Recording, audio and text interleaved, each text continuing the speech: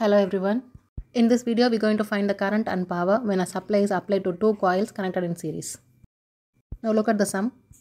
When a voltage of 100 watt at 50 Hz is applied to a choking coil A current taken is 8 ampere and the power is 120 watt. When the same supply is applied to the coil B, the current is 10 ampere and the power is 500 watt. Now what current and power will be taken when 100 watt is applied to the two coils which is connected in series?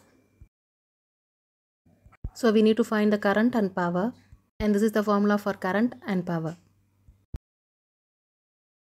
Now go through these formulas for better understanding.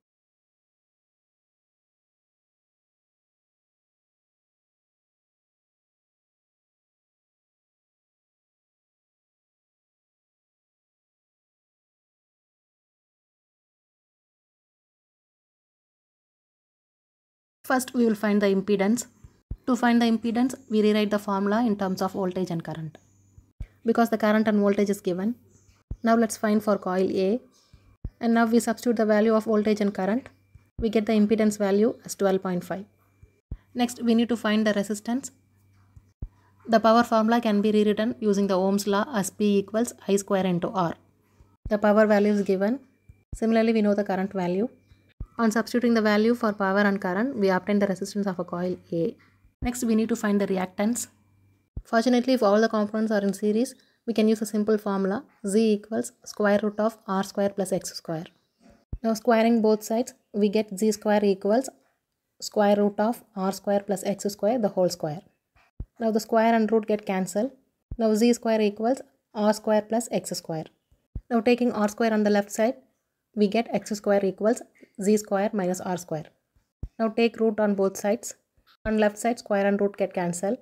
Now we get X equals root of Z square minus R square. Here X is reactance. Now we know the formula for reactance.